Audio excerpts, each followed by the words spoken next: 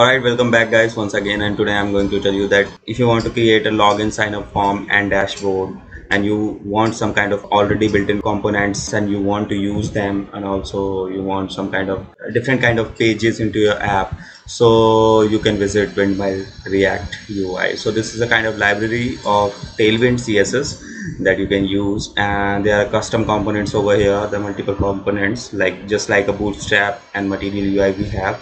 So these are the components. All the components are built into the Tailwind CSS. If you know about the Tailwind CSS, that you can use it properly. Otherwise you don't have to do anything. You just need to come over here and you will get a default template. So what you need to do, you just need to go on this, like there are three options over here: Windmill Dashboard HTML, Windmill Dashboard React, and Windmill React UI. So you can prefer each any of these. Like if you click on this, so this will go over here, and if you click on this, so you will just see this kind of UI that is already built in. So if you want to have a preview of this, so you can click on live preview,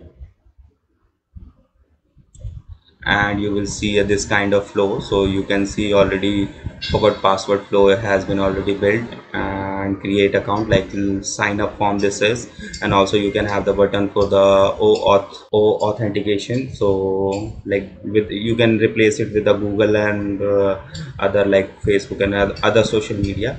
And also you can see this login form. If you click on this login, you will come onto the dashboard and you can see dashboard like this. So currently it's like there should be images. Right now it's not showing currently, so you can add it by your own.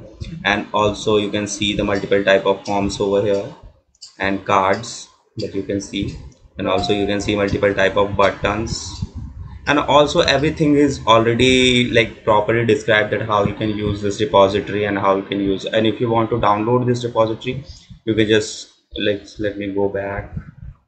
So from where we came, so you can just download it from here. So when you click on this download, do not download a zip file, then you can extract and you can start using that zip file, like after doing npmi and all, and you can start using that.